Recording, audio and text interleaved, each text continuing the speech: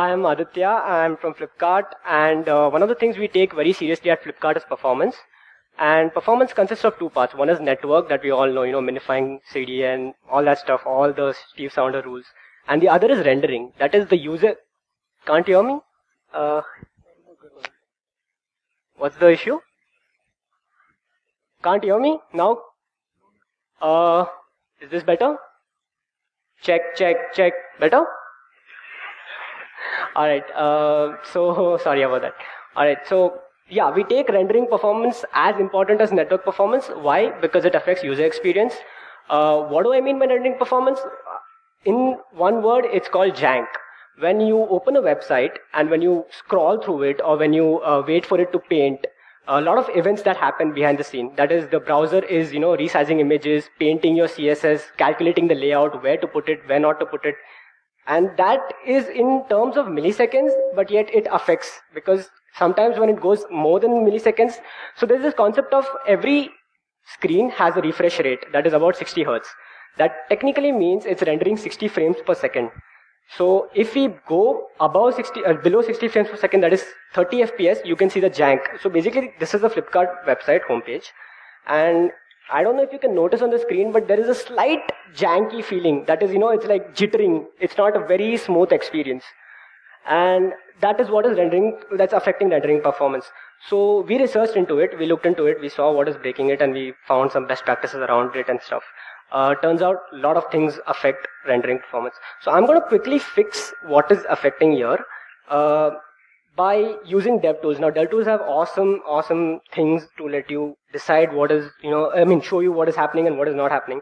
One of the things is show paint rectangles, which tells you that when you scroll the page, what is actually getting painted on every event, like scroll event. So right now it's telling me this entire top part is getting painted. Now I don't want that. That means the browser has to paint it every time, I'm scrolling. So there's something going wrong there. So let me fix it. What I'm going to do is, I'm going to go to my timeline and I'm going to record the frames. 1 second. I will set this. So this is what my frames look like right now. If you can see, a lot of bars are going above 60 FPS. There's a lot of purple, there's a lot of green. Purple is basically layouting, that is browsers deciding where to put what, and green is the browser has to paint it, has to draw it on the canvas. So let's fix what we can.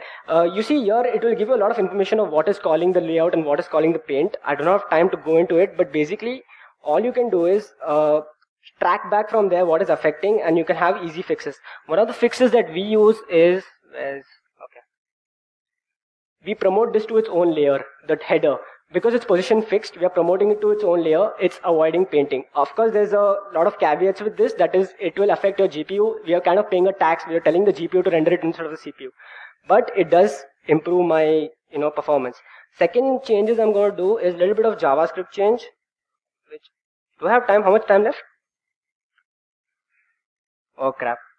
Okay, I'm just going to open the prod website and show you how smooth it is.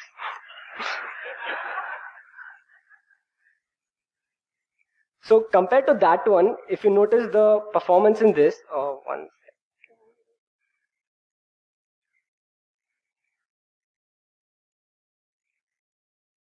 second. After the initial load of the page, you see a lot of frames. Most of the frames are below 60 FPS. That is actually more than 60 FPS. It's the red, upside down, 60 and then 30. Another thing you need to notice is there are a lot of empty hollow frames, if you can see. That is basically your CPU not able to handling, or your GPU not able to handle what it's supposed to do. That means the Chrome browser is doing it well, but the CPU is not able to do. The point of this flash talk was not to be too technical, but I got into it. The idea is, please give importance to rendering performance. It really affects user experience. Nobody likes jank, and I would really want you to go to a website called jankfree.org, which is a very great initiative to educate people across for rendering performance and how to prevent jank. Yeah, thank you.